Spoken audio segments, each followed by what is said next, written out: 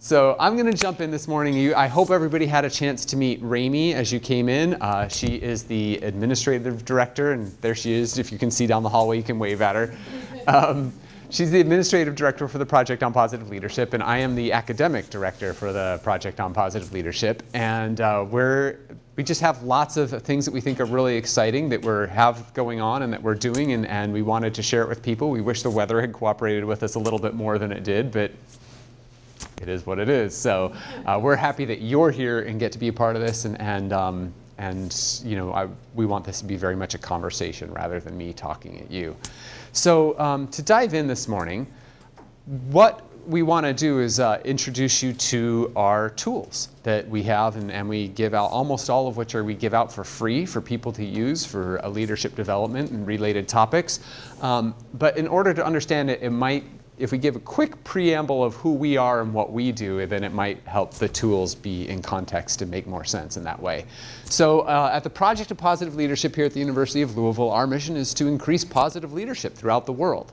And that's broad, but it's also what we want to do. And so one of the things we need to do, well, first of all, the way we do that is by primarily creating and distributing learning tools.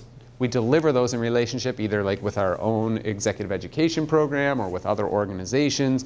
So we partner on that. So we create them, we distribute them, we deliver them, and we also do research that supports the development of these tools so that we actually know what we're talking about when we train and create tools for positive leadership. So that's who we are.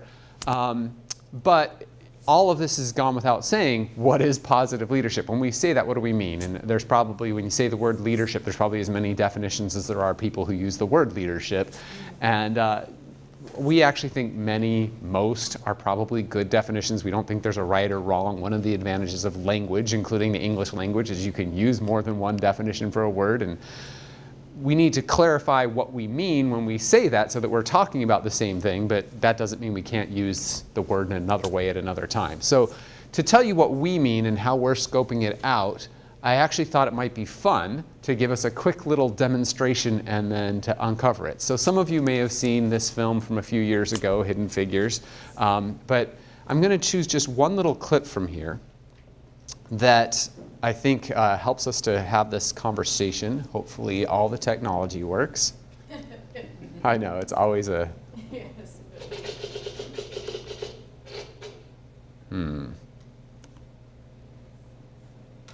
Yeah, maybe it won't.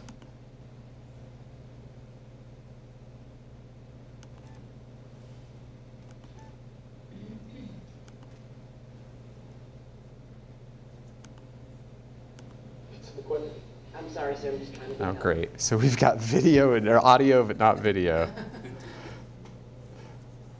What if I turn off this display? Does that...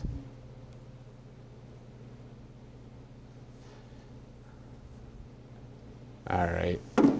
Well, then we're going to skip that part because technology is not our friend today. I'll tell you quickly what I was going to do, and then... Sometimes it is, if you're in presenter mode, it won't show what's on your screen. Yeah, so I just went out of presenter mode to try it again, and it still stayed that way. Any other suggestions? Shut down the whole PowerPoint? Yikes. All right, well, it takes some fun. I would have is close the PowerPoint. Entirely? You can use it, but... And then just play the video. And have the audience acted out. I also do modern interpretive dance if anyone wants to see it. So, yeah, I don't think we're going to get it. Alas. It was a nice, I know, right? Where's IT? Do you want me to get the timer? We'll just go ahead. It would have been fun, but it's not the end of the world that we can't do it. So, Now we have to see the movie.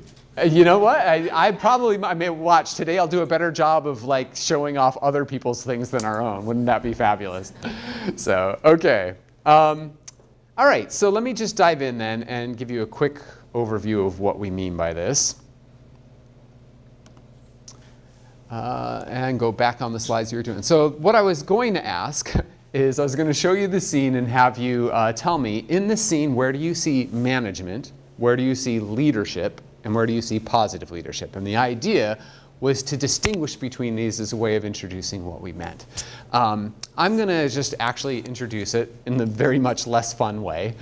And so here's what we're referring to when we talk about this. First of all, when we talk about management, management is about coordinating the activities of people. It's arranging activities and people across time and space. We usually do that by giving directions, requests, instructions to arrange people. In order to do that well, we often need to do things like plan, analyze, set goals, and all those activities that enable us to make the best directions when we coordinate people.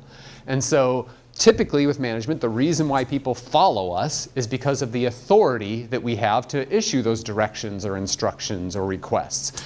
And that authority may be formal legal authority in the sense of, you know, I am the appointed person who holds this position and I can fire you if you don't follow, that kind of authority. But it could also be expertise-based authority or other types of authority that people see and they say, oh, you know what, that's something I accept. As long as you don't go outside of my zone of indifference, I'll follow you, right, in terms of what I request of you. We define leadership differently from that, namely that leadership is when somebody exhibits at least one virtue with more excellence than they would have exhibited if they had complied with social norms. So there are social norms, it's the way we typically do things around here, and leadership involves deviating from social norms, but doing so in a way that shows excellence along some virtue, like courage or ambition or compassion or other standards of moral excellence.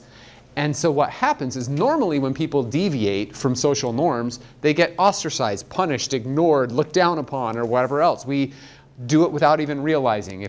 May I use you as an example? Okay, here we go. So, are you comfortable right now? Why not? I'll stop. Why not? My personal bubble was popped. Yeah. Now, here's the interesting thing about that. Is that something biological that makes you feel that way? Tricky question, right? It's tricky because you probably had a biological reaction in the form of the emotions you had, but you didn't learn that as a baby. If you were born in, say, the Middle East, in some Middle Eastern countries, standing closer is actually more comfortable. You'd feel uncomfortable if I stood too far away. It would make you nervous. That's a social norm, right? And what happens is you had that instant reaction without thinking, this is a social norm and therefore I need to punish Ryan for doing this, right? Instead, it's instinctive, it's something that we learn, and it's taken for granted in terms of what we do. So, when we deviate from social norms, normally people have negative reactions to us. However, the exception is if we do something that you see as exhibiting exceptional virtue in some way.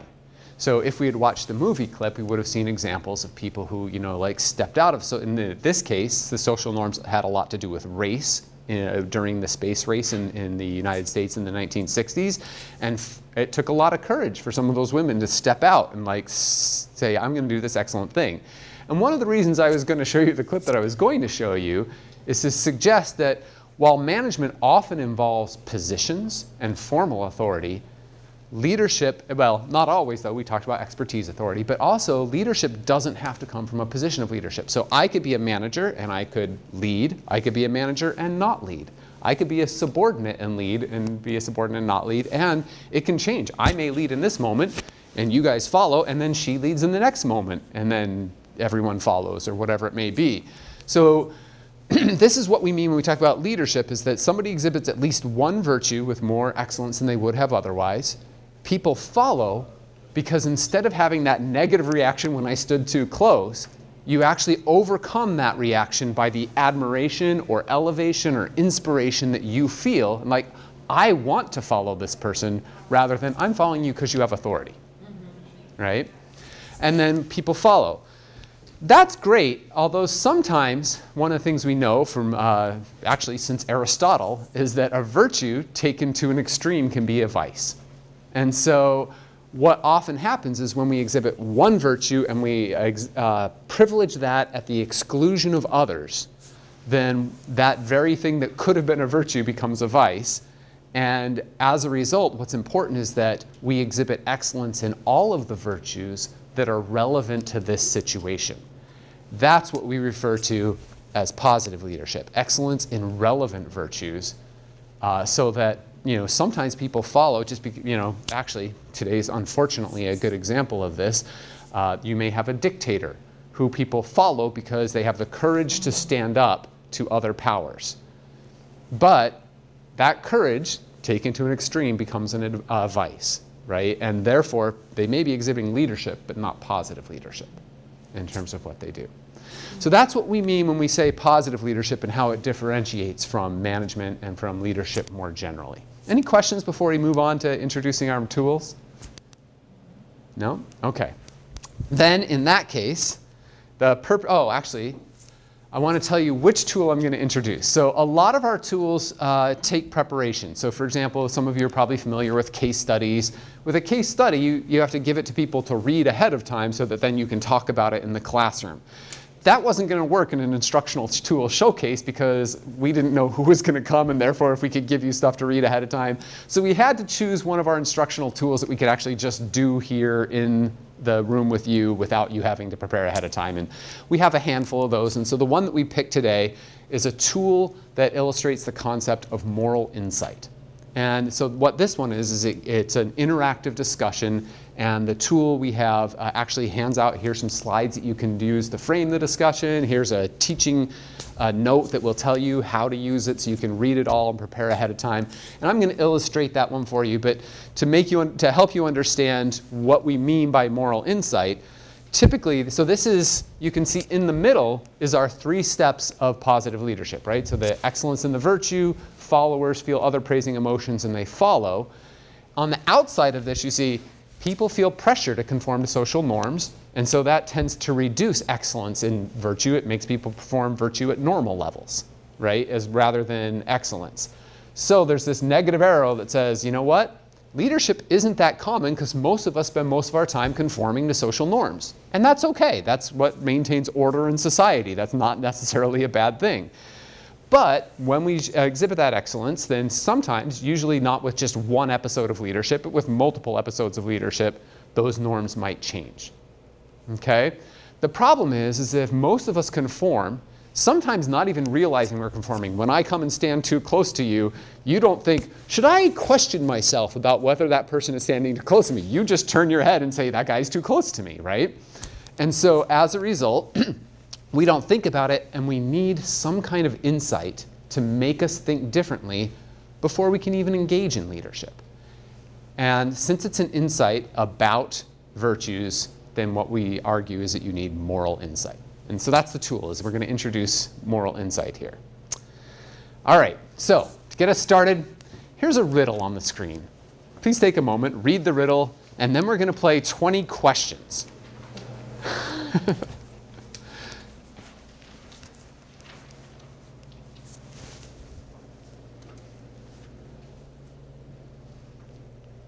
Oh, sorry, I got in your way. They're also on the slides are on the table if you want to use those.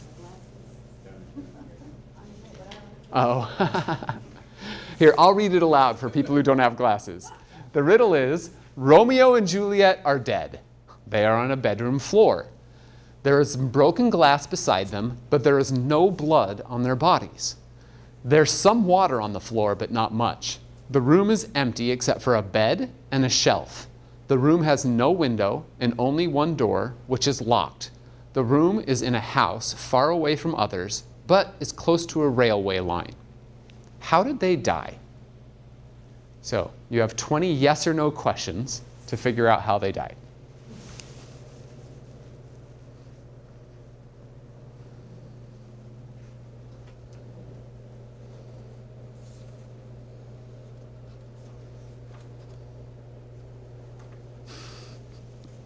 How long have they been dead for? That is not a yes or no question.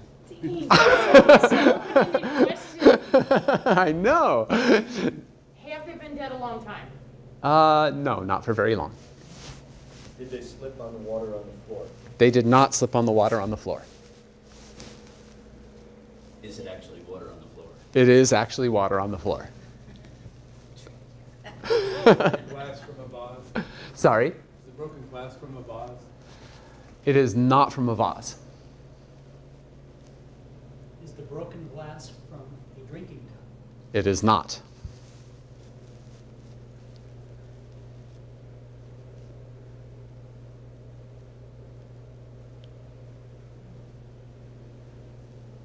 Is the broken glass from a vial of poison? It is not. But I love the drama. Are Romeo and Juliet human beings? They are not. Oh, good question. Are they flowers? They are not flowers. Oh, wait a minute. Are they fish? They are fish. Is the broken glass from a fishbowl? Yes, it is. Did a train come by, rattle the shelf, knock the fishbowl off the shelf, crash the fishbowl, and kill the fish? Yes, that is correct. Well done. Okay, good job.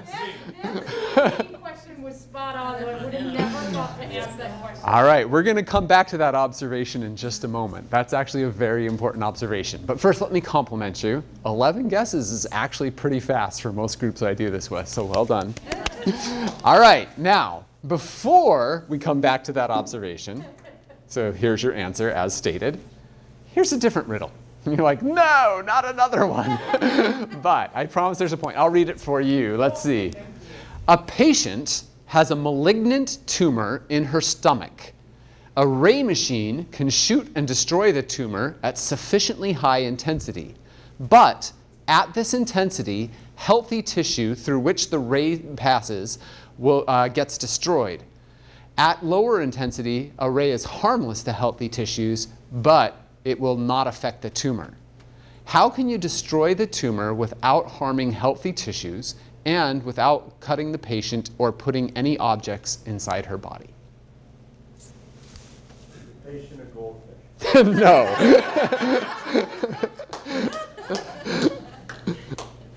That doesn't count. All right, fine.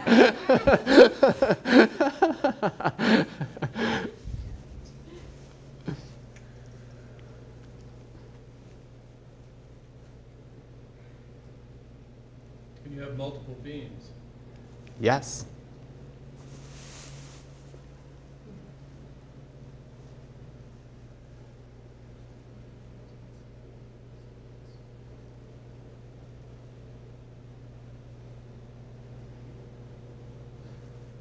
If you have multiple beams, you can come in from 2 or 3 different directions. Okay, that may be the all-time new record on this one. All right, so did you catch what he said? Let's imagine if you want low intensity, right, to not kill, but you want high intensity on the tumor, use 10 laser beams, shoot them in from 10 different angles that all converge exactly on the tumor at 10%, and that means they'll be 100% at the tumor spot. Okay, now you're probably wondering, why am I torturing you with riddles? So, first of all, before we define moral insight, it's useful to define insight. An insight is an idea that solves a problem that could not be solved without questioning taken for granted assumptions. So, back to the point about, wait a minute, are they humans? Which was a great question. What was he doing there in relation to this definition? What was your name? Justin. Justin. What was Justin doing there? Challenging the nature The- of who Romeo and Juliet are. Yeah, right? There's a taken for granted assumption. What was the assumption that most people in the room are making?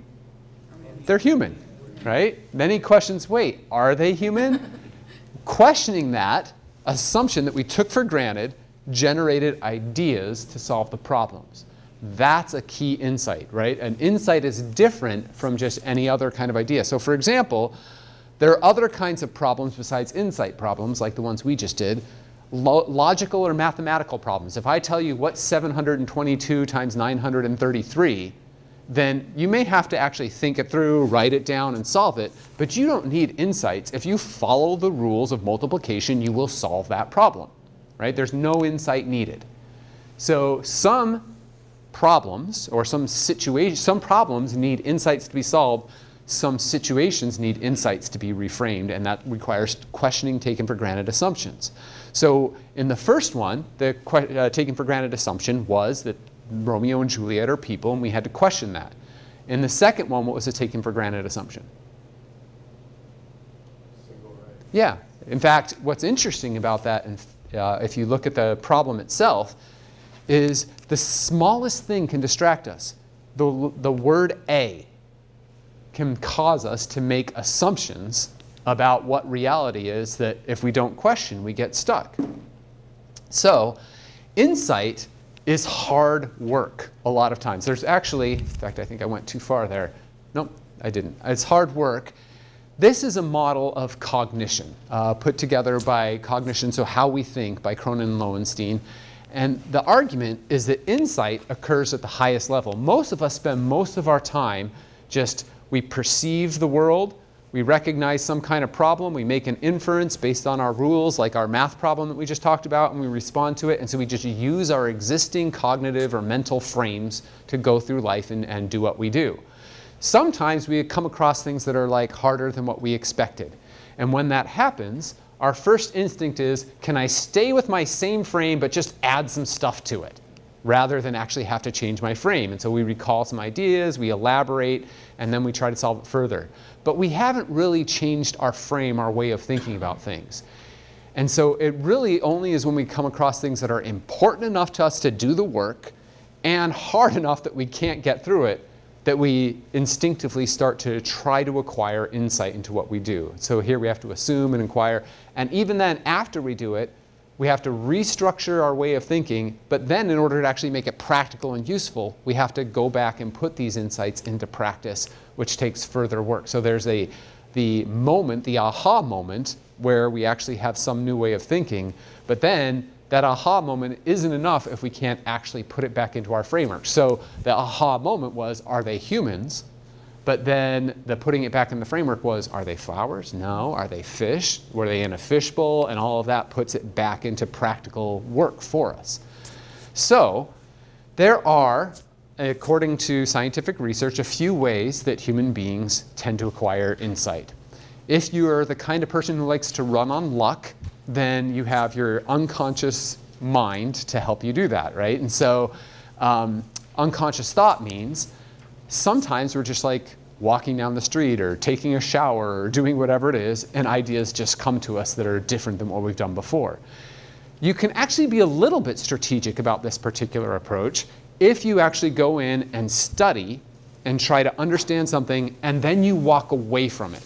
If you never put the work in to try to figure out a problem and just hope solutions come just from walking down the street, you probably will be disappointed, because you have to give your mind something to work on. But if you do that, often ideas come when we don't expect it. That being said, sometimes they don't. And so it's useful to have other options for seeking insights as well. A second way is analogical thinking. So if we ask, how is this situation like this situation, and we choose deeply different situations and then ask what they have in common, we tend to generate insights. If I'm trying to solve the problem of Romeo and Juliet, and I say, how are Romeo and Juliet like another murder scene? I'm not going to get as much insight as if I ask, how are Romeo and Juliet like the party I went to last night, or whatever it is that makes me really think differently in some way. Third way we can do that is by importing ideas from other social domains.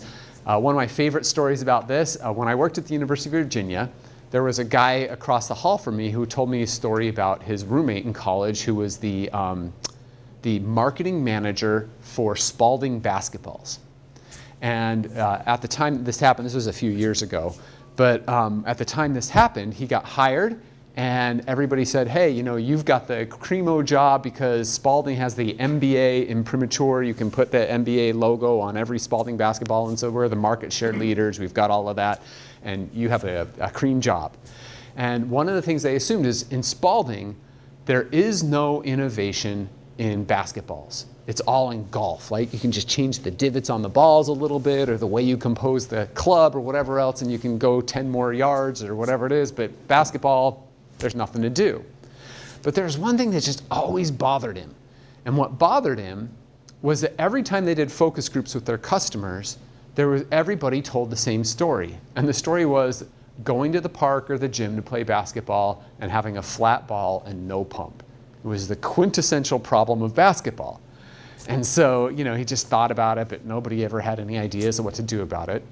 And one day, away from work with his family, he sat down at Thanksgiving dinner and somebody put the turkey on the table.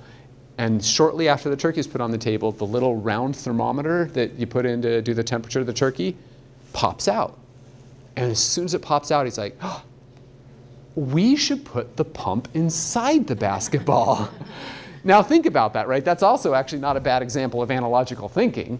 But the reason he even had the idea is because he wasn't at work. He was at home going to Thanksgiving dinner, a different social domain. In fact, I told that story to some undergraduate students once, and they said, yeah, they tell you to think outside the box, but then they never let you leave the box. So it's an interesting thing to think about, where innovation comes from. So he pops out, he says, oh, so there you see where the insight came from. But then after the insight, you have to actually put it into action. He goes back to work on Monday and he says, we should put the pump inside the basketball. And all the engineers are like, that's the stupidest idea ever. If you do that, the ball will be lopsided, it won't bounce, you'll have all these problems, blah, blah, blah. And so he's like, ah. So he goes over to the golf people, because that's where the innovation happens, and he says, I had this idea, but everybody says it's stupid. And they're like, oh, you know what you need? You need a prototype. And he's like, a prototype? And they're like, yeah, here, we'll mock it up for you. And they mocked up a basketball with the pump on the inside. He takes it back to the basketball people, and they're like, this is brilliant. We should put the pump inside the basketball. Right? And actually seeing it physically in front of them was what was persuasive. Okay? So that's just to help you hear the rest of the story. The other way that we have research-based tools for generating insight is critical identification and questioning of assumptions. So with the Ray machine example, I went through and said, look, notice that the word a is what throws us off, because that's what makes us think it's singular rather than plural. You could imagine walking through that thing and saying, all right, let's take the problem. What is the first word? What assumptions do I make because of this word? What's the second word? What assumptions am I making, right? And if you do that, walking through it piece by piece, you could do a systematic analysis. Obviously, the one that requires the least effort is unconscious thought. The one that requires the most effort is the systematic analysis. Pros and cons with each. But these are all ways in which insight could be acquired. Okay? With that in mind, I have a comment. So please. It sounds like in all of this, you almost have to find a partner who can see your vision as well. That you alone questioning the way things have always been isn't necessarily as successful as finding other people who can say, oh, I can see that. Like, here's another way to approach it to get to convince everybody else. Oh yeah, absolutely. So tell me, why is that your observation? Was there some experience or train of thought that led you to that? Just as you were talking about the basketball thing, it was like, when you first compared it to the thermometer, it was like, yeah, brilliant. And then when the engineers were like, it's going to be lopsided, it's not going to bounce, it's going to be too heavy, I was like, oh, that's true. And then for most people, they would take that information and go, oh, that was a dumb idea, and sort of just stop there. Mm-hmm. But in your example, he said, who can I go to that might believe in this and have the knowledge and expertise to go beyond just this idea of how does a turkey even compare to a basketball, right? Yeah. But somebody else who can see that as well. Yeah. And I think that's such a huge component in what you said, because I think that prevents so much change. Just that one person tells you it's a dumb idea, and that person is an authoritative person, yeah. Yeah. Absolutely. Great observation. So, how convenient that we had the next slide be this one, because I think it actually addresses, at least to some extent, what you're talking about, right? So one way to address it is what your observation in the previous one with the stoplight model of insight that I showed you a few slides ago. It talked about craft, but it didn't bring in other people, and bringing in other people, the social aspect of it is absolutely critical. In contrast, leadership is social. There's no leadership if no one follows, right? And so you absolutely have to be thinking about the influence when you do it. And clearly leadership is not the only way to influence, so on another day we can talk about all kinds of other things about influence in general. But I want you to notice, not only did I put arrows between steps, but I put signs, negatives and positives between steps. This comes from the scientific nomenclature, right? The way we describe causal relationships. And with the exception of maybe physics, every single other scientific endeavor implies probabilistic relationships between events or variables or whatever it is. Physics is one place where you actually can have deterministic relationships, but everywhere else, you know, it just is probabilistic. And what does that mean?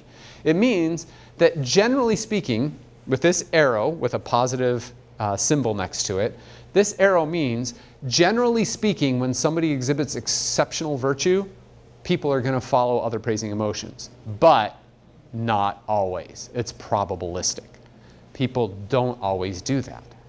So what that means is I could exhibit exceptional virtue right now, and 3 of you would be like, that's amazing, I want to follow that. And one of you would be like, what an idiot, right? And have that kind of response.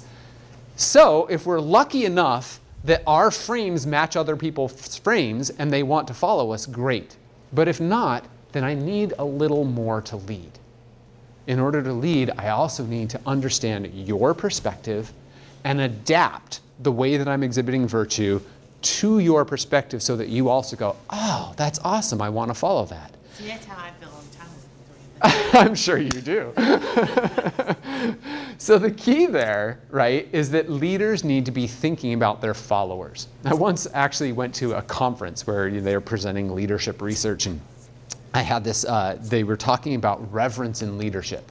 I thought it was a pretty interesting presentation, and later on I was talking to my father about it, and I mentioned, yeah, I went to this presentation, they were talking about reverence in leadership, and he's like, oh, that's really interesting.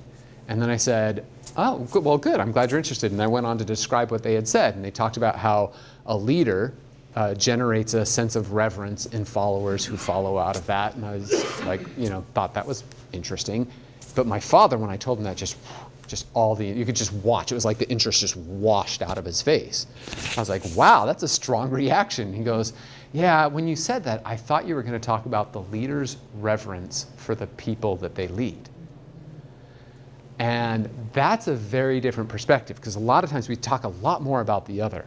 But if I'm going to not only inspire you, who have the same frame that I do, but also you, who has a different frame, or if I'm going to introduce a new pump inside the basketball, and you're a basketball person and you're a golf person, I have to not just inspire the golf guy who's already used to innovation and wants to do cool new things. I also have to think, what's her perspective? Why does she feel this way about it? How can I introduce this in a way that would be exciting to her? Which in that story, the golf guys knew how to do because they had experience with it.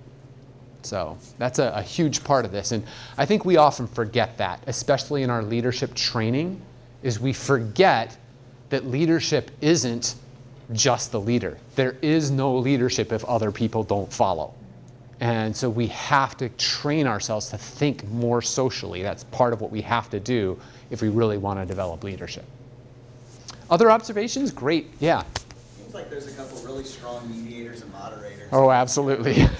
Like, you know, you would think that like... Now you know who the academic in the room is. He's using leadership and moderators. Develop like loyalty, right? I can see that relation. If you have trust and commitment with your subordinates and your followers, it seems like that ability for them to identify the change and build on, and for that model to really work and excel, you can really get some strong movement if, as a leader, you've developed that level of trust and sincerity. I mean, developing your employees to do these things. I mean, self-efficacy is a huge thing that I didn't see in the model, but making sure that they're able to do these things and know how to do it will make them more likely to do those behaviors, right? Yeah. I mean, Ashton and Fishbein would also say that... I'm sorry, you what? Ashton and Fishbein... Oh, sorry, you were citing people, yes. ...would say that, you know, that perceived behavioral control is really what you're trying to affect there, but that self-efficacy piece is really kind of missing. Absolutely. And so here's the thing. It's all under the control of the leader, though, right? Developing your employees, getting them up to task, developing that loyalty to help make this really work. I was with you 100% until you said the phrase, it's all under the control of the leader. Oh, okay. And I think there's multiple reasons for that, right? Back, I don't know, 10 slides ago, we talked about the difference between leadership and management. Management, right? So if we assume, first of all, when we talk about leadership and management, we're not talking about individuals. We're talking about a social process. Then that, first of all, takes us into a whole different place, right? And one of the reasons we said we do that is because you may lead now, he may lead later, he may lead next. we're talking about something more fluid here. Now, incidentally, if I can jump this all the way back to the beginning, I said our purpose at the Project on Positive Leadership is to increase positive leadership in the world. You can see, what we're trying to accomplish here. Do we want the people who occupy formal management positions to be better leaders? Absolutely. To show more of the kind of leadership we're talking about? Yes. But we also want others to as well, right? We want to increase positive leadership in the world all over. Now, will we emphasize those who have formal management positions? Yeah, we will, because the fact is when you are in a position of power, then the impact of you exhibiting leadership is also a bigger deal in a lot of cases, although not every, right? Sometimes the wheel of history turns on very small hinges. Your movie clip would have presented that. It's a good example. Yeah, darn that audio visual. Ken. Stuck on this reverence for the followers. Yes. The role of sincerity and authenticity in there. Oh. It seems like it's a very powerful. Absolutely. Either way. Why do you bring that up? Well, if you don't care about the people that work for you, they pick that up, and they may still do their jobs, but they don't do them excellently. Yeah. I think Sincerely care. Oh, absolutely. Yes. I think that you're going to find this amusing, at least I hope, that the song that I remember most when I talk about leadership is Bob Marley's, oh shoot, now I'm going to forget the name of the song. May some of you who know Bob Marley recognize. Sing it. All right, here we go. You can fool some people sometimes, but you can't fool all the people all the time. And now that we see the light. Right, and that I think, is what Ken's getting at here. All right, now you're taking it too far. Sincerity. So anyway, I think that's really the key point here, right? Is that I might do this, and you might believe it at first. Well, there's two levels at which this happens. First of all, you can't claim some virtues just by actions alone. For example, compassion. I may do a compassionate act, but if it's not sincere, it's not really compassion. Furthermore, even if I can get away with deceiving you into believing that I was just compassionate without it, you can fool some people sometimes, but you can't fool all the people all the time. Eventually it comes out, right? So I may get away with it once. I may even get away with it a few times, but eventually it catches up. And so I think there's two levels there. One is to what extent is sincerity embedded in the virtues itself? And then the other is the lack of sincerity eventually gets communicated one way or another. Is that what you were getting at? Yeah, that's the thing. And if, once you fake it, if you're outed, it actually has a negative effect. Yeah, it could actually be worse off than if you had never faked it at all and never tried to do compassionate acts without the actual feeling of compassion or whatever virtue it is that's relevant. That raises a whole nother set of questions, but I'm just going to give a quick kind of observational comment before moving on. And that is, you'll notice one other thing I did here is we took leader moral insight and we put the state. Insight has two effects. One is it introduces new ideas that I wouldn't have had otherwise. But number two, it can actually change my psychological state, how I feel and think, and therefore make me more authentic as a result. There's a lot we could dive into about that, but we're going to stick with insight just because we're trying to illustrate tools, not get into the deep leadership discussions at the moment. So now, all of that was about insight up until the last slide. In order to actually talk not just about insight, but about moral insight, I have this time a little mini case for you. So I'll read this out loud again. Imagine that during a private conversation with a friend working at another company, you learn some confidential information about an impending event that will put your own company and one of its clients at great risk of considerable loss. This dilemma presents two possible courses of action. Disclose the information to your boss, who can take action to prevent the loss, but in so doing breach confidentiality and loyalty to a friend, or uphold your commitment to confidentiality and friendship by remaining silent and thereby risking tremendous damage to your employer and one of its clients. What should you do?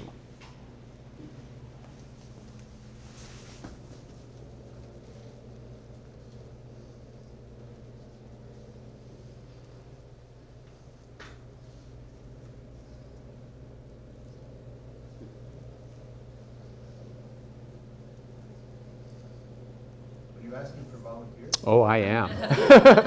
Yes. I would have cut off the conversation with the friend when we got into that gray area of confidentiality. All right. That is excellent advice, but it's too late. You got to do something about it now.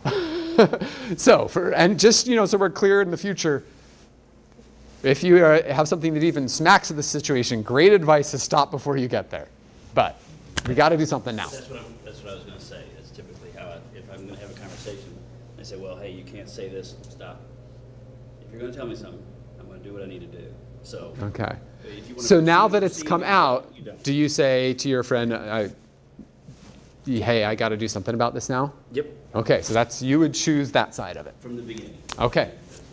I would first ask the friend, what are you comfortable with me sharing, as this could be detrimental to my employer and my employment potentially in the future? And see if they would say, yeah, I mean, I care about you as a friend, so I'm okay with you sharing that information. Then you might not have the moral dilemma. If the friend then says, I'm not okay with you sharing any of this, I think then you have to, if you do say, well, I have to tell my employer, I think you have to be forthcoming with that information to your friend and say, well, I'm sorry, but I have to share this information. That's my moral compass. That's where I stand with this. I hope it doesn't cost us our friendship. Okay. Yeah, Alfred.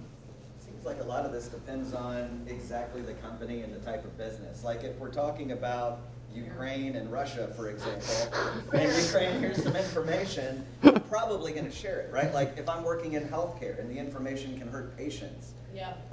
or risk, death because I'm not sharing error reporting information, for example. I might have a moral obligation to share that information versus if it's just a competitive advantage and it might hurt market share kind of thing, I might feel less of a moral need to do something. That's fair.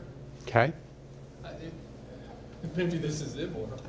Is there a hypothetical conversation with the boss to say, if we considered what would happen if this happened without actually disclosing information? Okay. Yeah, I think. Oh, sorry, go ahead. Sorry, I think in certain aspects, you just say, I can't unknow this. Like, I appreciate you sharing, and also you know my position. So it's almost like the course was set because the information was shared. Yeah. So, I mean, can't sit on a rock. We gotta roll. We got to live in the world we're in. Yeah. Yeah, I mean, I think people are getting at this, but the scenario presents it as if there are two clear options, but there are a lot of nuances and probably more than that within that. So being able to clarify and explore what the full range of options is, either by talking to your friend, by anonymously talking to your boss and saying, what if this happened? There are other options besides this. Absolutely. So this scenario was presented in a research study by Zhang and her colleagues, and it was deliberately set up in that way to create what's called a moral dilemma, where you have two horns of the dilemma, you have to choose one or have to choose the other. And what's interesting about this study is this question, what should you do, was one of two manipulations in the study. So the first manipulation, so everybody got the same scenario, read the same scenario, but some of them got the question, what should you do? And the other half of the experimental participants got the question, what could you do? And there was a significant difference. Those who had what should you do came up with much fewer and much less creative ideas about how to handle the dilemma than those who received the question, what could you do? Like our earlier two riddles that we did that are not about moral dilemmas, but were just that, one word can make all the difference in creating assumptions about how the world works that if you don't question, you might get stuck on those horns, I'm going to choose one or the other, I'm going to lose my friend, or I'm going to do something immoral for the company, and either way it's a bad outcome, right? Instead, as we continue to explore the nuances, we realize it was there, but it took work as a group and us thinking through, trying to get past the should and the horns to this, whereas if I had started with the question, what could you do, we might have gone straight to creative ideas. That's the same idea, except now what we're talking about is not just an insight, but a moral insight. A moral insight is Actually, I'm going to put it up here.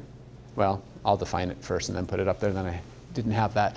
A moral insight is an idea that solves a taken for granted assumption, solves a problem by questioning taken for granted assumptions that enables me to exhibit at least one virtue with more excellence than I would have otherwise. So there's a number of ways that can happen. In this case, in this experiment, there's only 2 ways to go. And the first insight is just assuming there might be 3 ways, or 4, or 5, or 6. Then further insights, well, what could they be? And coming up with creative ideas, and then pretty soon coming up with alternatives. But it doesn't even have to be that. So as an exercise, you have on your slides there a chart that looks like this. So to think about other ways to come up with moral insights, consider this. Write some activities on the left column that you don't normally think of as having any ethical content. I do this, it's not ethical or moral, it's just something I do and not something we question. Write down 1, 2, 3 activities that you normally do in that column.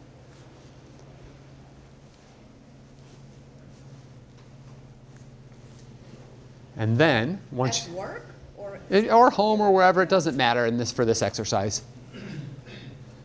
And then, the idea is that once you've done that, take a moment on the other column and say, all right, even though I normally don't think of this as an ethical activity, what is ethical about this activity? And write down any ideas you come up with. What, if anything, did you learn from this simple activity? Tony. Well, in simple activities, sometimes we'll do them, and because we do them so often, they're almost unconscious. This is what I do. Yeah.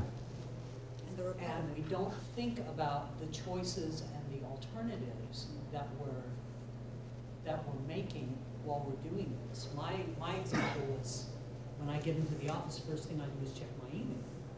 Uh-huh. That's just something that I do. Yeah. But I never think about, well, what could I, or perhaps should I be doing that would benefit, that would have a higher benefit than checking my email? Yeah. It's interesting you used the words could and should in that one, because unlike the dilemma where could was what opened us up, on this one where it's just I'm doing my email, asking the question what should I do might be what generates the ideas. Interesting. Was there more you were going to say? No? Okay. Any other ideas or insights or learnings come from just writing these things down? Yeah. One of the things that I was thinking about is even the act of, I love to cook, and I probably love to eat more than I even love to cook, and how much ethics can take hold in just that. Yeah. And I have actually thought about this previously, but even as you think about environmental impacts of where food comes from, food scarcity in developing countries outside of the United States. Or even here in Louisville, for that matter. True. Yeah. Absolutely, absolutely. Welfare practices as it pertains to animal welfare and even employee welfare. Like there's even just eating has such an ethical, when you start thinking about it, just something as simple as the fact that we eat every day can have such an impact. Interesting. Now, let's think about this for a second. Why do we not do this more often? And I mean that actually seriously as a question. Like, social norms. What? Social norms. Social norms. So first of all, we've learned social norms. We don't think, that's part of what they are, is they make us not think about things. Mental capital. Yeah. Because we make so many decisions during the day. If we can offload a certain amount of them and make them automatic, we don't have to think about it. Absolutely, right? And we could probably come up with more answers to that question as well. A lot of times, just asking what's ethical makes us like, oh, that's like more work that I have to do that I didn't have to do now that I'm thinking about that, right? Yeah. Here's the thing, and what I'm hoping this idea of reframing this as moral insight instead of as ethical obligations, you notice even the wording there is different. Ethical obligations is like, oh, I gotta comply, I've gotta fill this out, I've gotta, whatever else. Moral insight says, wait a minute. Through a CPA conference. I don't even have to. 2 hours of pure enjoyment. I'm sure it is. I'm sure I wouldn't be pulling my hair out one strand at a time as I go through it. But here's the thing. Once I frame it as moral insight, I realize it's an opportunity to lead, not just an obligation that I have to fulfill. This is one of the reasons why we build our leadership model on virtue ethics, because a lot of approaches to ethics are about meeting a level of sufficiency, right? This is what I've got to do to comply. The word compliance implies sufficiency. Virtue ethics is about not sufficiency, but excellence. If I'm pursuing excellence, sufficiency gets accomplished, but I'm doing something that's more interesting, exciting, and has an opportunity to change the world in some way as well. And so, yes, I'm going to comply, but I'm going to go beyond compliance. I'm going to create. Yeah. That's what leaders do. This is really interesting too, because as you're talking about this, I'm thinking about even getting people to follow you. If you question somebody's ethics, they're naturally not going to follow you. That's like uncomfortable, right? You're questioning my ethics. You're questioning how I've always lived my life.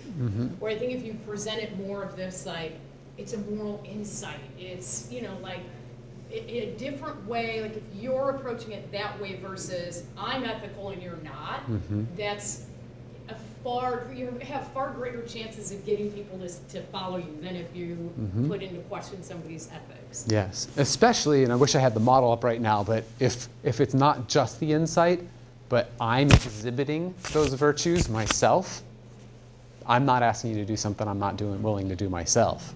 I'm inviting you to join me in this instead of directing you to do this. Having said that, I don't want to put down management. We wouldn't accomplish all the amazing things we've accomplished in the world today without management. We still need management. But it does have a whole different feel to it in terms of our experience of what we get out of it. So there's then a number of ways that we can achieve moral insight. One way to achieve moral insight is around taking the horns of a dilemma and saying, is there a third way? Another is taking something where we normally wouldn't think about ethics at all and saying, you know, what's ethical about this? Another way is to identify what are the relevant virtues for this situation and how could I exhibit them with excellence? And it turns out the first two are more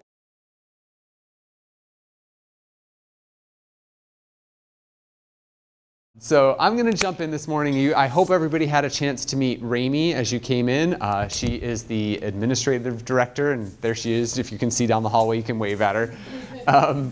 She's the administrative director for the Project on Positive Leadership, and I am the academic director for the Project on Positive Leadership. And we just have lots of things that we think are really exciting that we have going on and that we're doing, and we wanted to share it with people. We wish the weather had cooperated with us a little bit more than it did, but it is what it is. So we're happy that you're here and get to be a part of this, and you know, we want this to be very much a conversation rather than me talking at you. So to dive in this morning, what we want to do is introduce you to our tools that we have, and we give out, almost all of which we give out for free for people to use for leadership development and related topics. But in order to understand it, if we give a quick preamble of who we are and what we do, then it might help the tools be in context and make more sense in that way. So at the Project of Positive Leadership here at the University of Louisville, our mission is to increase positive leadership throughout the world. And that's broad, but it's also what we want to do. And so one of the things we need to do, well, first of all, the way we do that is by primarily creating and distributing learning tools. We deliver those in relationship either like with our own executive education program or with other organizations. So we partner on that. So we create them, we distribute them, we deliver them, and we also do research that supports the development of these tools so that we actually know what we're talking about when we train and create tools for positive leadership. So that's who we are. But all of this has gone without saying, what is positive leadership? When we say that, what do we mean? And there's probably, when you say the word leadership, there's probably as many definitions as there are people who use the word leadership. And we actually think most are probably good definitions. We don't think there's a right or wrong. One of the advantages of language, including the English language, is you can use more than one definition for a word. And we need to clarify what we mean when we say that so that we're talking about the same thing, but that doesn't mean we can't use the word in another way at another time. So to tell you what we mean and how we're scoping it out, I actually thought it might be fun to give us a quick little demonstration and then to uncover it. So some of you may have seen this film from a few years ago, Hidden Figures, but I'm going to choose just one little clip from here that I think helps us to have this conversation. Hopefully all the technology works. I know, it's always a...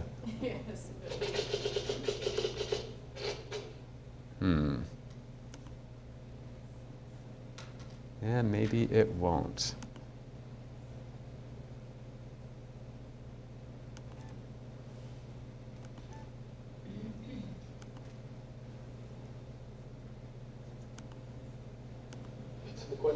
I'm sorry, sir. I'm just trying to. Oh, great. So we've got video and audio, but not video. What if I turn off this display? Does that...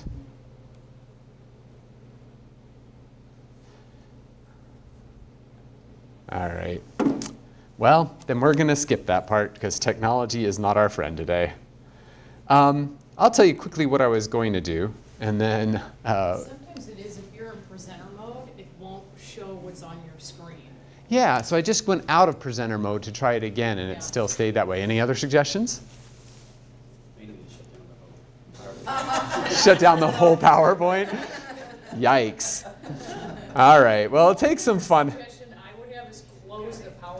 Entirely? Conducive, but... And then just play the video.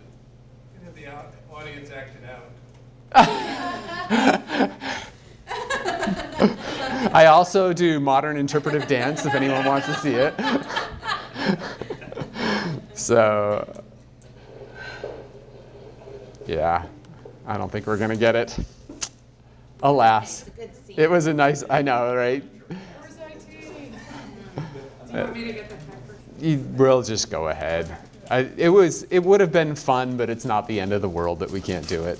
So, Now we have to see the movie. you know what? I may watch today. I'll do a better job of like showing off other people's things than our own. Wouldn't that be fabulous? So, okay.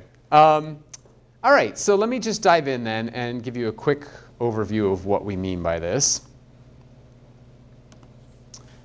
And go back on the slides you were doing. So what I was going to ask is I was going to show you the scene and have you tell me, in the scene, where do you see management, where do you see leadership, and where do you see positive leadership? And the idea was to distinguish between these as a way of introducing what we meant. I'm going to just actually introduce it in the very much less fun way. And so here's what we're referring to when we talk about this. First of all, when we talk about management, management is about coordinating the activities of people. It's arranging activities and people across time and space. We usually do that by giving directions, requests, instructions to arrange people. In order to do that well, we often need to do things like plan, analyze, set goals, and all those activities that enable us to make the best directions when we coordinate people. And so typically with management, the reason why people follow us is because of the authority that we have to issue those directions or instructions or requests. And that authority may be formal legal authority in the sense of, you know, I am the appointed person who holds this position and I can fire you if you don't follow, that kind of authority. But it could also be expertise-based authority or other types of authority that people see and they say, oh, you know what, that's something I accept. As long as you don't go outside of my zone of indifference, I'll follow you, right, in terms of what I request of you. We define leadership differently from that, namely that leadership is when somebody exhibits at least one virtue with more excellence than they would have exhibited if they had complied with social norms. So there are social norms, it's the way we typically do things around here, and leadership involves deviating from social norms, but doing so in a way that shows excellence along some virtue, like courage or ambition or compassion or other standards of moral excellence. And so what happens is normally when people deviate from social norms, they get ostracized, punished, ignored, looked down upon, or whatever else. We do it without even realizing. May I use you as an example? Okay, here we go. So, are you comfortable right now? Why not? I'll stop. Why not? My personal bubble was popped. Yeah. Now, here's the interesting thing about that. Is that something biological that makes you feel that way? Tricky question, right? It's tricky because you probably had a biological reaction in the form of the emotions you had, but you didn't learn that as a baby. If you were born in, say, the Middle East, in some Middle Eastern countries, standing closer is actually more comfortable. You'd feel uncomfortable if I stood too far away. It would make you nervous. That's a social norm, right? And what happens is you had that instant reaction without thinking, this is a social norm and therefore I need to punish Ryan for doing this, right? Instead, it's instinctive, it's something that we learn, and it's taken for granted in terms of what we do. So when we deviate from social norms, normally people have negative reactions to us. However, the exception is if we do something that you see as exhibiting exceptional virtue in some way. So if we had watched the movie clip, we would have seen examples of people who, you know, like stepped out of, so in this case, the social norms had a lot to do with race during the space race in the United States in the 1960s. And it took a lot of courage for some of those women to step out and like say, I'm going to do this excellent thing. And one of the reasons I was going to show you the clip that I was going to show you is to suggest that while management often involves positions and formal authority, leadership, well, not always though, we talked about expertise authority, but also leadership doesn't have to come from a position of leadership. So I could be a manager and I could lead. I could be a manager and not lead. I could be a subordinate and lead and be a subordinate and not lead, and it can change. I may lead in this moment and you guys follow, and then she leads in the next moment, and then everyone follows, or whatever it may be. So this is what we mean when we talk about leadership, is that somebody exhibits at least one virtue with more excellence than they would have otherwise. People follow because instead of having that negative reaction when I stood too close, you actually overcome that reaction by the admiration or elevation or inspiration that you feel. And like, I want to follow this person rather than I'm following you because you have authority, right? And then people follow. That's great, although sometimes one of the things we know from, actually since Aristotle, is that a virtue taken to an extreme can be a vice. And so what often happens is when we exhibit one virtue and we privilege that at the exclusion of others, then that very thing that could have been a virtue becomes a vice. And as a result, what's important is that we exhibit excellence in all of the virtues that are relevant to this situation. That's what we refer to as positive leadership, excellence in relevant virtues, so that, you know, sometimes people follow just because, you know, actually today's unfortunately a good example of this. You may have a dictator who people follow because they have the courage to stand up to other powers. But that courage taken to an extreme becomes a vice, right? And therefore they may be exhibiting leadership but not positive leadership in terms of what they do. So that's what we mean when we say positive leadership and how it differentiates from management and from leadership more generally. Any questions before we move on to introducing our tools? No? Okay. Then in that case, actually, I want to tell you which tool I'm going to introduce. So a lot of our tools take preparation. So for example, some of you are probably familiar with case studies. With a case study, you have to give it to people to read ahead of time so that then you can talk about it in the classroom. That wasn't going to work in an instructional tool showcase because we didn't know who was going to come, and therefore if we could give you stuff to read ahead of time. So we had to choose one of our instructional tools that we could actually just do here in the room with you without you having to prepare ahead of time. And we have a handful of those. And so the one that we picked today is a tool that illustrates the concept of moral insight. And so what this one is it's an interactive discussion, and the tool we have actually hands out, here's some slides that you can use to frame the discussion. Here's a teaching note that will tell you how to use it so you can read it all and prepare ahead of time. And I'm going to illustrate that one for you, but to help you understand what we mean by moral insight, typically, so this is, you can see in the middle is our 3 steps of positive leadership, right? So the excellence in the virtue, followers feel other praising emotions and they follow. On the outside of this, you see people feel pressure to conform to social norms, and so that tends to reduce excellence in virtue. It makes people perform virtue at normal levels, right, rather than excellence. So there's this negative arrow that says, you know what? Leadership isn't that common because most of us spend most of our time conforming to social norms. And that's okay. That's what maintains order in society. That's not necessarily a bad thing. But when we exhibit that excellence, then sometimes, usually not with just one episode of leadership, but with multiple episodes of leadership, those norms might change. Okay? The problem is if most of us conform, sometimes not even realizing we're conforming. When I come and stand too close to you, you don't think, should I question myself about whether that person is standing too close to me? You just turn your head and say, that guy's too close to me, right? And so as a result, we don't think about it, and we need some kind of insight to make us think differently before we can even engage in leadership. And since it's an insight about virtues, then what we argue is that you need moral insight. And so that's the tool, is we're going to introduce moral insight here. All right, so to get us started, here's a riddle on the screen. Please take a moment, read the riddle, and then we're going to play 20 questions.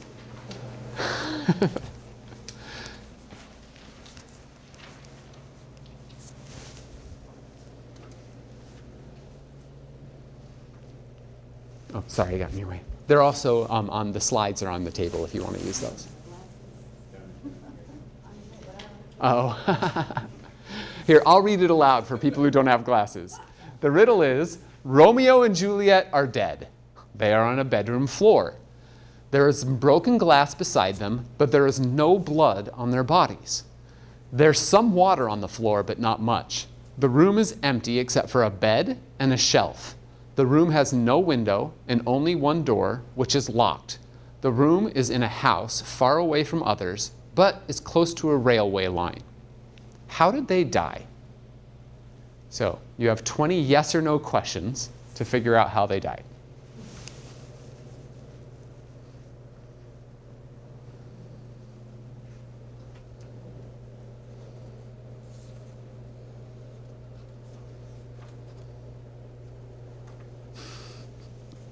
How long have they been dead for? That is not a yes or no question.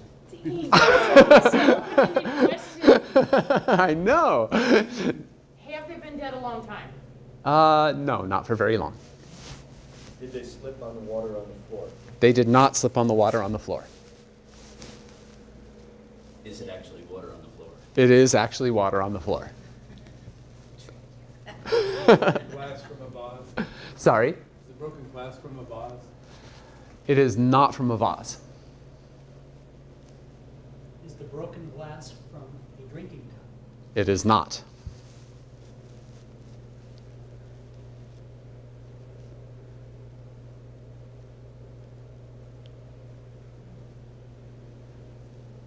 Is the broken glass from a vial of poison? It is not. But I love the drama. Are Romeo and Juliet human beings? They are not. Oh, good question. Are they flowers? They are not flowers. Oh, wait a minute. Are they fish? They are fish. Yeah. Is the broken glass from a fishbowl? Yes, it is. Did a train come by, rattle the shelf, knock the fishbowl off the shelf, crash the fishbowl, and kill the fish? Yes, that is correct. Well done. Okay, good job. That question was spot on. I would have never thought to ask that question. All right, we're going to come back to that observation in just a moment. That's actually a very important observation. But first, let me compliment you. 11 guesses is actually pretty fast for most groups I do this with, so well done. All right, now, before we come back to that observation, so here's your answer as stated. Here's a different riddle. You're like, no, not another one. But I promise there's a point. I'll read it for you. Let's see. A patient has a malignant tumor in her stomach. A ray machine can shoot and destroy the tumor at sufficiently high intensity. But at this intensity, healthy tissue through which the ray passes gets destroyed. At lower intensity, a ray is harmless to healthy tissues, but it will not affect the tumor. How can you destroy the tumor without harming healthy tissues and without cutting the patient or putting any objects inside her body? Patient a goldfish? No.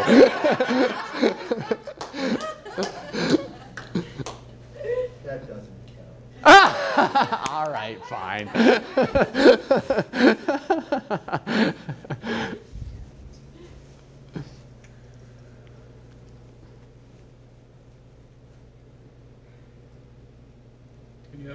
beams. Yes.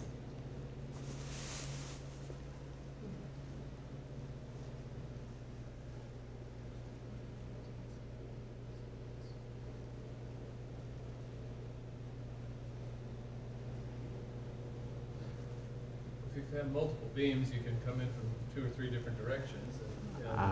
Okay, that may be the all-time new record on this one. All right, so did you catch what he said? Let's imagine if you want low intensity, right, to not kill, but you want high intensity on the tumor, use 10 laser beams, shoot them in from 10 different angles that all converge exactly on the tumor at 10%, and that means they'll be 100% at the tumor spot.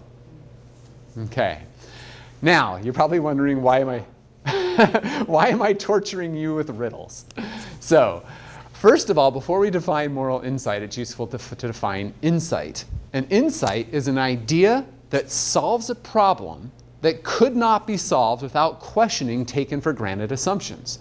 So, back to the point about, wait a minute, are they humans? Which was a great question. What was he doing there in relation to this definition? What was your name? Justin. Justin. What was Justin doing there? Challenging the nature The- of who Romeo and Juliet are. Yeah, right? There's a taken for granted assumption. What was the assumption that most people in the room are making? They're human, right? Then he questions, wait, are they human? Questioning that assumption that we took for granted generated ideas to solve the problems. That's a key insight, right? An insight is different from just any other kind of idea. So for example, there are other kinds of problems besides insight problems, like the ones we just did, logical or mathematical problems. If I tell you what's 722 times 933, then you may have to actually think it through, write it down, and solve it, but you don't need insights. If you follow the rules of multiplication, you will solve that problem, right? There's no insight needed. So some problems or some problems need insights to be solved. Some situations need insights to be reframed, and that requires questioning taken for granted assumptions. So in the first one, the taken for granted assumption was that Romeo and Juliet are people, and we had to question that. In the second one, what was the taken for granted assumption? Single right. Yeah. In fact, what's interesting about that, and if you look at the problem itself, is the smallest thing can distract us. The word A can cause us to make assumptions about what reality is that if we don't question, we get stuck.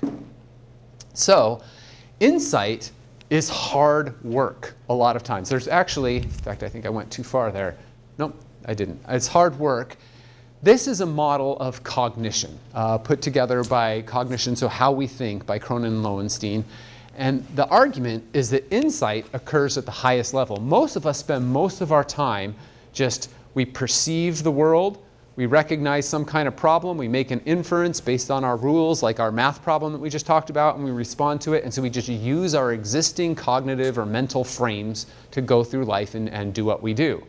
Sometimes we come across things that are like harder than what we expected.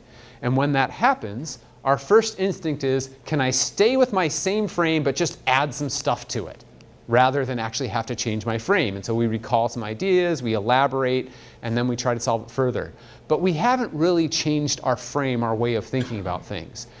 And so it really only is when we come across things that are important enough to us to do the work and hard enough that we can't get through it, that we instinctively start to try to acquire insight into what we do. So here we have to assume and inquire. And even then, after we do it, we have to restructure our way of thinking. But then in order to actually make it practical and useful, we have to go back and put these insights into practice, which takes further work. So there's the moment, the aha moment, where we actually have some new way of thinking. But then that aha moment isn't enough if we can't actually put it back into our framework. So the aha moment was, are they humans? But then the putting it back in the framework was, are they flowers? No. Are they fish? Were they in a fishbowl? And all of that puts it back into practical work for us. So there are, according to scientific research, a few ways that human beings tend to acquire insight. If you are the kind of person who likes to run on luck, then you have your unconscious mind to help you do that, right? And so unconscious thought means sometimes we're just like walking down the street or taking a shower or doing whatever it is, and ideas just come to us that are different than what we've done before. You can actually be a little bit strategic about this particular approach if you actually go in and study and try to understand something and then you walk away from it. If you never put the work in to try to figure out a problem and just hope solutions come just from walking down the street, you probably will be disappointed because you have to give your mind something to work on. But if you do that, often ideas come when we don't expect it. That being said, sometimes they don't. And so it's useful to have other options for seeking insights as well. A second way is analogical thinking. So if we ask, how is this situation like this situation, and we choose deeply different situations and then ask what they have in common, we tend to generate insights. If I'm trying to solve the problem of Romeo and Juliet, and I say, how are Romeo and Juliet like another murder scene? I'm not going to get as much insight as if I ask, how are Romeo and Juliet like the party I went to last night, or whatever it is that makes me really think differently in some way. Third way we can do that is by importing ideas from other social domains. One of my favorite stories about this, when I worked at the University of Virginia, there was a guy across the hall from me who told me a story about his roommate in college who was the marketing manager for Spalding basketballs. And at the time this happened, this was a few years ago, but at the time this happened, he got hired. And everybody said, hey, you've got the Cremo job because Spalding has the MBA imprimatur. You can put the MBA logo on every Spalding basketball. And so we're the market share leaders. We've got all of that. And you have a cream job. And one of the things they assumed is in Spalding, there is no innovation in basketballs. It's all in golf. Like you can just change the divots on the balls a little bit, or the way you compose the club or whatever else, and you can go 10 more yards or whatever it is. But basketball, there's nothing to do. But there's one thing that just always bothered him. And what bothered him was that every time they did focus groups with their customers, everybody told the same story. And the story was going to the park or the gym to play basketball and having a flat ball and no pump. It was the quintessential problem of basketball. And so, he just thought about it, but nobody ever had any ideas of what to do about it. And one day, away from work with his family, he sat down at Thanksgiving dinner and somebody put the turkey on the table. And shortly after the turkey is put on the table, the little round thermometer that you put in to do the temperature of the turkey pops out. And as soon as it pops out, he's like, oh, we should put the pump inside the basketball. Now think about that, right? That's also actually not a bad example of analogical thinking. But the reason he even had the idea is because he wasn't at work. He was at home going to Thanksgiving dinner, a different social domain. In fact, I told that story to some undergraduate students once, and they said, yeah, they tell you to think outside the box, but then they never let you leave the box. So it's an interesting thing to think about, where innovation comes from. So he pops out, he says, oh, so there you see where the insight came from. But then after the insight, you have to actually put it into action. He goes back to work on Monday and he says, we should put the pump inside the basketball. And all the engineers are like, that's the stupidest idea ever. If you do that, the ball will be lopsided, it won't bounce, you'll have all these problems, blah, blah, blah. And so he's like, ah. So he goes over to the golf people, because that's where the innovation happens, and he says, I had this idea, but everybody says it's stupid. And they're like, oh, you know what you need? You need a prototype.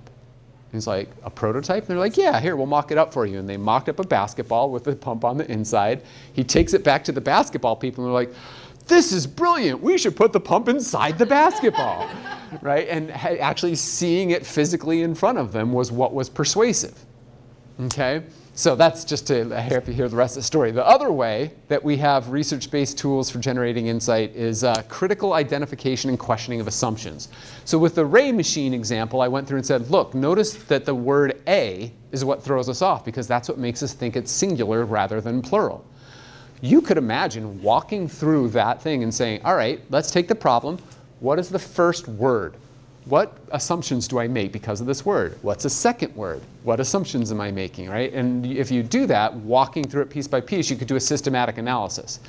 Obviously, the one that requires the least effort is unconscious thought. The one that requires the most effort is a systematic analysis. Pros and cons with each. But these are all ways in which insight could be acquired. Okay? with that in mind, I have a comment. So please. It sounds like in all of this, you almost have to find a partner who can see your vision as well. That you alone questioning the way things have always been isn't necessarily as successful as finding other people who can say, oh, I can see that. Like, here's another way to approach it to get to convince everybody else. Oh yeah, absolutely. So tell me, why is that your observation? Was there some experience or train of thought that led you to that? Just as you were talking about the basketball thing, it was like, when you first compared it to the thermometer, it was like, yeah, brilliant. And then when the engineers were like, it's going to be lopsided, it's not going to bounce, it's going to be too heavy, I was like, oh, that's true. And then for most people, they would take that information and go, And stop. oh, that was a dumb idea, and sort of just stop there. Mm-hmm. But in your example, he said, who can I go to that might believe in this and have the knowledge and expertise to go beyond just this idea of how does a turkey even compare to a basketball, right? Yeah. But somebody else who can see that as well. Yeah. And I think that's such a huge component in what you said, because I think that prevents so much change. Just that one person tells you it's a dumb idea, and that person is An authoritative person, yeah. Yeah. Absolutely. Great observation. So, how convenient that we had the next slide be this one, because I think it actually addresses, at least to some extent, what you're talking about, right? So one way to address it is what your observation in the previous one with the stoplight model of insight that I showed you a few slides ago. It talked about craft, but it didn't bring in other people, and bringing in other people, the social aspect of it is absolutely critical. In contrast, leadership is social. There's no leadership if no one follows, right? And so you absolutely have to be thinking about the influence when you do it. And clearly leadership is not the only way to influence, so on another day we can talk about all kinds of other things about influence in general. But I want you to notice, not only did I put arrows between steps, but I put signs, negatives and positives between steps. This comes from the scientific nomenclature, right? The way we describe causal relationships. And with the exception of maybe physics, every single other scientific endeavor implies probabilistic relationships between events or variables or whatever it is. Physics is one place where you actually can have deterministic relationships, but everywhere else, you know, it just is probabilistic. And what does that mean? It means that generally speaking, with this arrow with a positive symbol next to it, this arrow means, generally speaking, when somebody exhibits exceptional virtue, people are going to follow other praising emotions, but not always. It's probabilistic. People don't always do that. So what that means is I could exhibit exceptional virtue right now, and three of you would be like, that's amazing, I want to follow that. And one of you would be like, what an idiot, right? And have that kind of response. So if we're lucky enough that our frames match other people's frames and they want to follow us, great.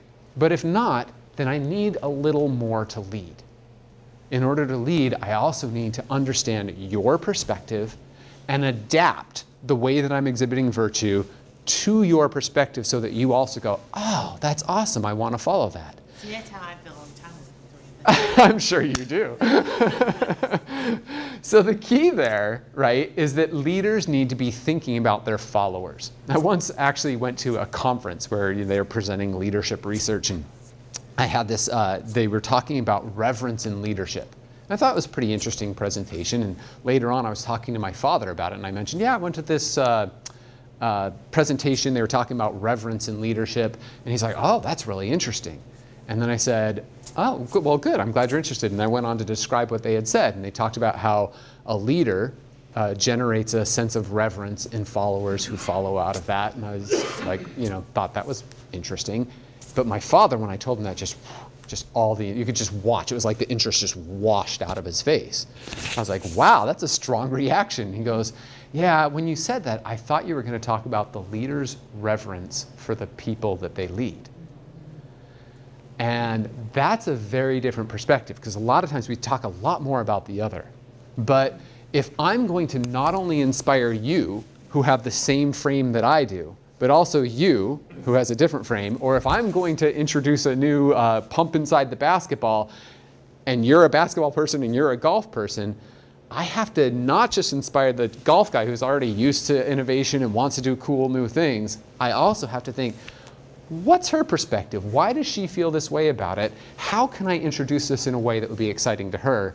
Which in that story, the golf guys knew how to do because they had experience with it. So that's a huge part of this. And I think we often forget that, especially in our leadership training, is we forget that leadership isn't just the leader. There is no leadership if other people don't follow. And so we have to train ourselves to think more socially. That's part of what we have to do if we really want to develop leadership. Other observations? Great, yeah. Seems like there's a couple really strong mediators and moderators. Oh, absolutely.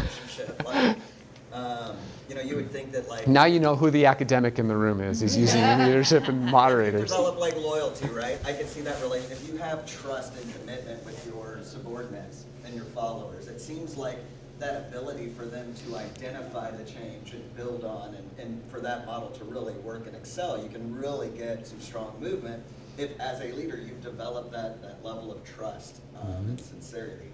I mean, developing your employees to do these things. I mean, self-efficacy is a huge thing that I didn't see in the model, but making sure that they're able to do these things and know how to do it will make them more likely to do those behaviors, right? Yeah.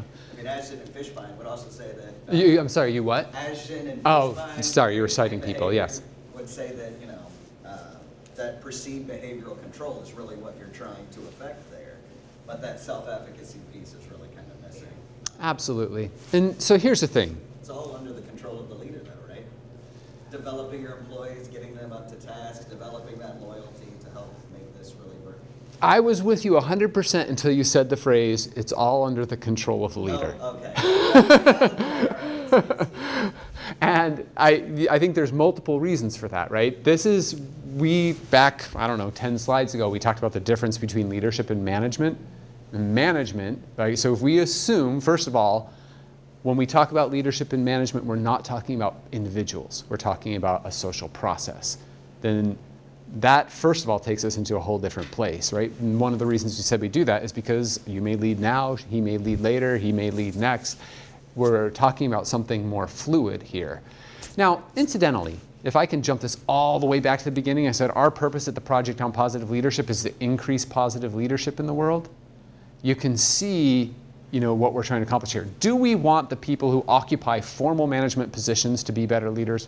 Absolutely. To show more of the kind of leadership we're talking about? Yes. But we also want others to as well, right? We want to increase positive leadership in the world all over. Now, will we emphasize those who have formal management positions? Yeah, we will, because the fact is when you are in a position of power, you know, then the impact of you exhibiting leadership is also a bigger deal in a lot of cases, although not every, right? Sometimes the wheel of history turns on very small hinges. Your movie clip would have presented that. It's a good example. Yeah, darn that audio visual. Ken. Stuck on this reverence for the followers. Yes. The role of sincerity and authenticity in there. Oh. It seems like it's a very powerful. Absolutely. Either way. Why do you bring that up? Well, if you don't care about the people that work for you, they pick that up, and they may still do their jobs, but they don't do them excellently. Yeah, I think sincerely care. Oh, absolutely. Yes, I think that you're going to find this amusing. At least I hope that the song that I remember most when I talk about leadership is Bob Marley's. Oh shoot! Now I'm going to forget the name of the song. May some of you who know Bob Marley recognize. Sing it. All right, here we go. You can fool some people sometimes, but you can't fool all the people all the time. And now that we see the light. Right? And that, I think, you know, is what Ken's getting at here. All right, now you're taking it too far. Sincerity. So anyway, I think that's really the key point here, right? Is that I might do this, and you might believe it at first. Well, there's two levels at which this happens. First of all, you can't claim some virtues just by actions alone. For example, compassion. I may do a compassionate act, but if it's not sincere, it's not really compassion. Furthermore, even if I can get away with deceiving you into believing that I was just compassionate without it, you can fool some people sometimes, but you can't fool all the people all the time. Eventually it comes out, right? So I may get away with it once. I may even get away with it a few times, but eventually it catches up. And so I think there's two levels there. One is to what extent is sincerity embedded in the virtues itself? And then the other is the lack of sincerity eventually gets communicated one way or another. Is that what you were getting at? Yeah, that's the thing. And if, once you fake it, if you're outed, it actually has a negative effect. Yeah, it could actually be worse off than if you had never faked it at all and never tried to do compassionate acts without the actual feeling of compassion or whatever virtue it is that's relevant. That raises a whole nother set of questions, but I'm just going to give a quick kind of observational comment before moving on. And that is, you'll notice one other thing I did here is we took leader moral insight and we put the state. Insight has two effects. One is it introduces new ideas that I wouldn't have had otherwise. But number two, it can actually change my psychological state, how I feel and think, and therefore make me more authentic as a result. There's a lot we could dive into about that, but we're going to stick with insight just because we're trying to illustrate tools, not get into the deep leadership discussions at the moment. So now, all of that was about insight up until the last slide. In order to actually talk not just about insight, but about moral insight, I have this time a little mini case for you. So I'll read this out loud again. Imagine that during a private conversation with a friend working at another company, you learn some confidential information about an impending event that will put your own company and one of its clients at great risk of considerable loss. This dilemma presents two possible courses of action. Disclose the information to your boss, who can take action to prevent the loss, but in so doing breach confidentiality and loyalty to a friend, or uphold your commitment to confidentiality and friendship by remaining silent and thereby risking tremendous damage to your employer and one of its clients. What should you do?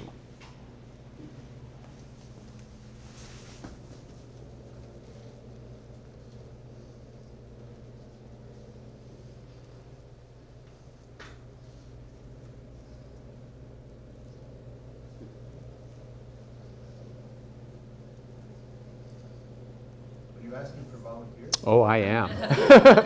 Yes. I would have cut off the conversation with the friend when we got into that gray area of confidentiality. All right. That is excellent advice, but it's too late. You got to do something about it now. So, so we're clear in the future, if you have something that even smacks of the situation, great advice to stop before you get there. But we got to do something now. That's what I was going to say. It's typically how if I'm going to have a conversation, I say, well, hey, you can't say this, stop.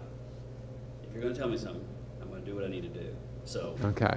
If you want So to now that it's come out, do you say to your friend, hey, I got to do something about this now? Yep. Okay, so you would choose that side of it. From the beginning. Okay. I would first ask the friend, what are you comfortable with me sharing, as this could be detrimental to my employer and my employment potentially in the future? Mm-hmm. And see if they would say, yeah, I mean, I care about you as a friend, so I'm okay with you sharing that information. Then you might not have the moral dilemma. If the friend then says, I'm not okay with you sharing any of this, I think then you have to, if you do say, well, I have to tell my employer, I think you have to be forthcoming with that information to your friend and say, well, I'm sorry, but I have to share this information. That's my moral compass. That's where I stand with this. I hope it doesn't cost us our friendship. Okay. Yeah, Alfred. Seems like a lot of this depends on exactly the company and the type of business. Like if we're talking about Ukraine and Russia, for example, and Ukraine, here's some information, I'm probably going to share it, right? Like if I'm working in healthcare and the information can hurt patients, yeah. Or risk, death because I'm not sharing error reporting information, for example. Mm-hmm. I might have a moral obligation to share that information versus if it's just a competitive advantage and it might hurt market share kind of thing, I might feel less of a moral need to do something. That's fair. Okay. maybe this is immoral. Is there a hypothetical conversation with the boss that if we considered what would happen if this happened without actually disclosing information? Okay. Yeah, I think. Oh, sorry, go ahead. Sorry, I think in certain aspects, you just say, I can't unknow this. Like, Mhm. I appreciate you sharing, and also you know my position. So it's almost like the course was set because the information was shared. Yeah. So, I mean, can't sit on a rock. You gotta roll. We gotta live in the world we're in. Yeah. Yeah, I mean, I think people are getting at this, but the scenario presents it as if there are two clear options, but there are a lot of nuances and probably more than that within that. Mm-hmm. So being able to clarify and explore what the full range of options is, either by talking to your friend, by anonymously talking to your boss and saying, what if this happened? You know, there are other options besides this. Absolutely. So this scenario was presented in a research study by Zhang and her colleagues, and it was deliberately set up in that way to create what's called a moral dilemma, where you have two horns of the dilemma, you have to choose one or have to choose the other. And what's interesting about this study is this question, what should you do, was one of two manipulations in the study. So the first manipulation, so everybody got the same scenario, read the same scenario, but some of them got the question, what should you do? And the other half of the experimental participants got the question, what could you do? And there was a significant difference. Those who had what should you do came up with much fewer and much less creative ideas about how to handle the dilemma than those who received the question, what could you do? Like our earlier two riddles that we did that are not about moral dilemmas, but were just that, one word can make all the difference in creating assumptions about how the world works that if you don't question, you might get stuck on those horns. You know, I'm going to choose one or the other, I'm going to lose my friend, or I'm going to do something immoral for the company, and either way it's a bad outcome, right? Instead, as we continue to explore the nuances, we realize it was there, but it took work as a group and us thinking through, trying to get past the should and the horns to this, whereas if I had started with the question, what could you do, we might have gone straight to creative ideas. That's the same idea, except now what we're talking about is not just an insight, but a moral insight. A moral insight is, actually I'm going to put it up here. Well, I'll define it first and then put it up there, then I didn't have that. A moral insight is an idea that solves a taken for granted assumption, solves a problem by questioning taken for granted assumptions that enables me to exhibit at least one virtue with more excellence than I would have otherwise. So there's a number of ways that can happen. In this case, in this experiment, there's only two ways to go. And the first insight is just assuming there might be 3 ways, or 4, or 5, or 6. Then further insights, well, what could they be? And coming up with creative ideas, and then pretty soon coming up with alternatives. But it doesn't even have to be that. So as an exercise, you have on your slides there a chart that looks like this. So to think about other ways to come up with moral insights, consider this. Write some activities on the left column that you don't normally think of as having any ethical content. I do this, it's not ethical or moral, it's just something I do and not something we question. Write down 1, 2, 3 activities that you normally do in that column.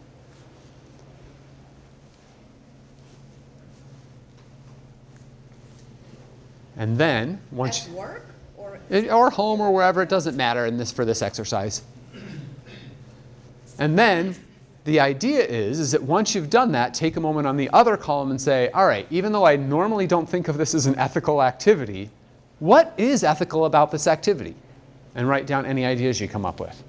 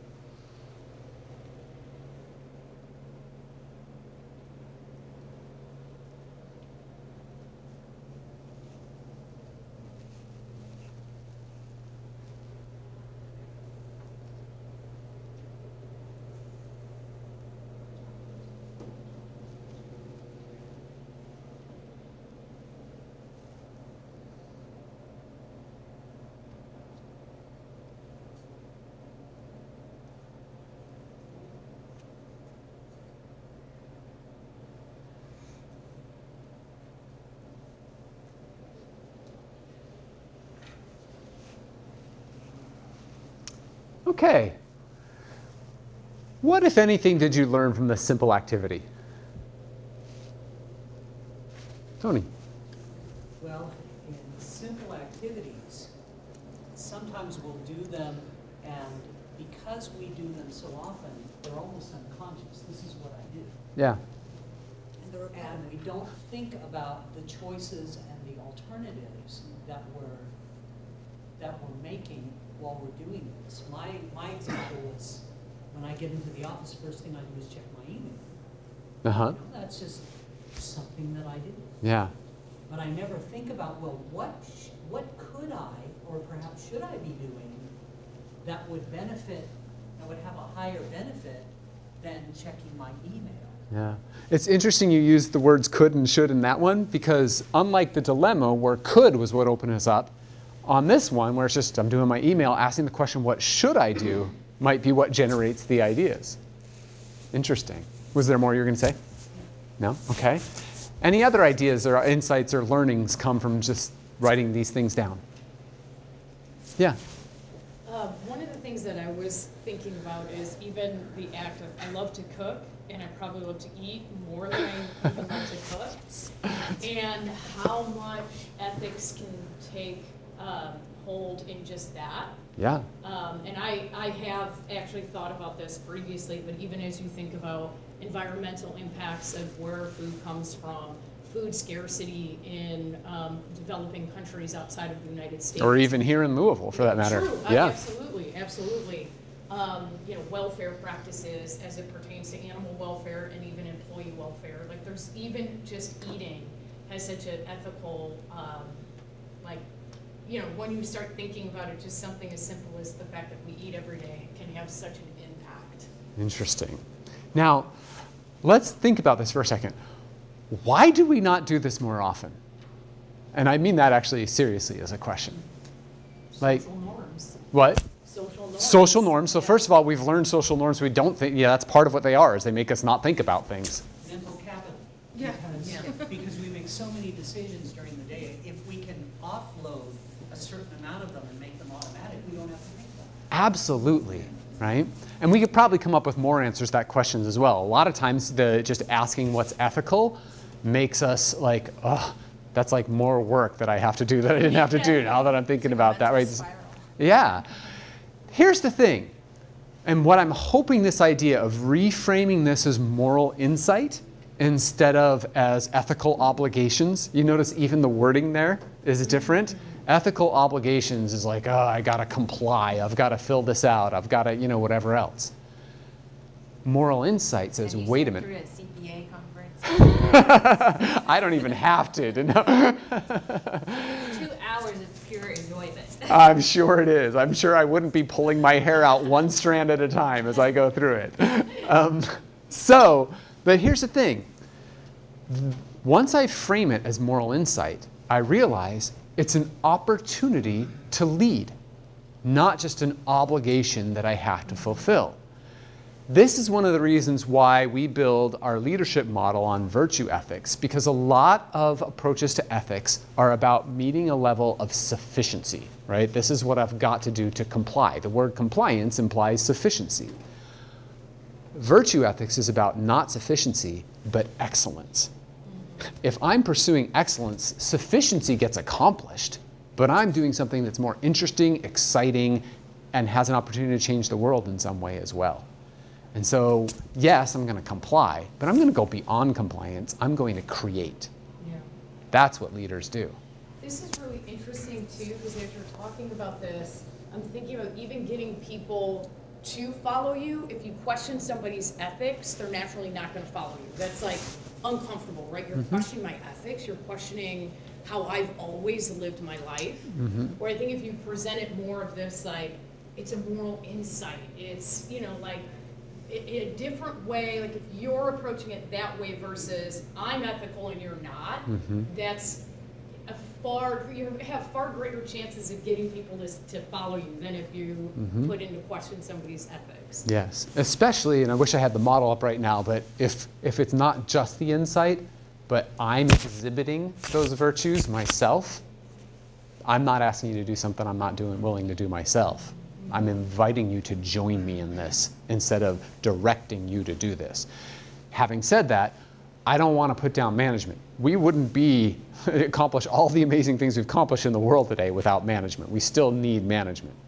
But it does have a whole different feel to it in terms of our experience of what we get out of it. So there's then a number of ways that we can achieve moral insight. One way to achieve moral insight is around taking the horns of a dilemma and saying, is there a third way? Another is taking something where we normally wouldn't think about ethics at all and saying, you know, what's ethical about this? Another way is to identify what are the relevant virtues for this situation and how could I exhibit them with excellence? And it turns out the first two are more like problems that we're solving. But once we move to this place where we take any situation, it doesn't even have to be problematic, and say, what would it look like to exhibit virtues with excellence in this situation? I can take a normal or even a good situation and make it extraordinary. All right. So that is the first tool we wanted to exhibit today. And at the end of our session today, we'll have hard copies of these that are available. They're also available for request on the website. But let me pause. We're going to do one other tool and then show you some other things today. But let's take a 10-minute break. And let you know if you want to get breakfast or meet some people or whatever else, or go to the bathroom, whatever else it is you might want to do. And then we'll come back together and show you some other tools that we have and some initiatives as well.